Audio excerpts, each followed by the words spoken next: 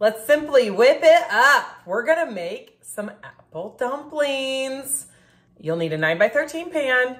Preheat the oven at 375 degrees right now. Let's whip up some apple dumplings. And get 2 cups of flour, 1 teaspoon of salt, 2 teaspoons of baking powder, 3/4 cup of shortening or butter. Here's some butter that I had left from other stuff, so I'm gonna estimate it. 1/2 cup of milk. Now, mix all this up till it's like a dough. All right, guys, here's my patience for you. Putting on the gloves. And the reason I use gloves, not because I'm worried about my fingernails getting dirty. It doesn't stick to your hand as bad.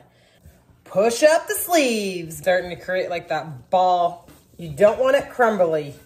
So if yours is crumbling too much, just throw a little bit of milk in it. Like a tablespoon at a time. And just a little bit. It's perfect. Go ahead and sit that aside. Here are my apples. These are ones that were starting to go bad. Peel away. Cut the bad spots out. We're not wasting, ladies and gentlemen. There's another bad spot. Cut it out. I'm just gonna chunk them into whatever size you want. Apples are sliced. Grab a little bit of flour. Sprinkle it on here. To take your dough, you have to roll this into 8 pieces. Cut it in 4s. One of these pieces, I have to make it into 2 things.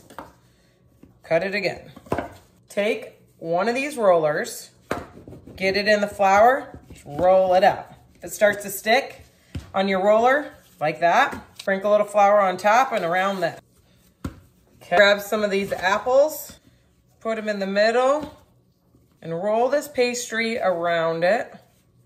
Grab your 9x13 pan, go ahead and spray it.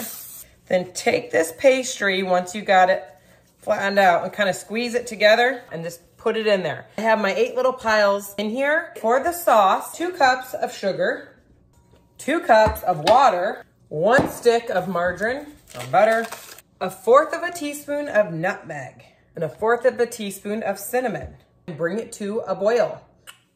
Okay, it's come to a boil. Just gonna pour that over the top. Put this in the oven at 375 degrees for 35 minutes. Out of the oven. See how they got that little bit of golden on the top? They are ready to go, and everybody enjoy. All taste and no waste.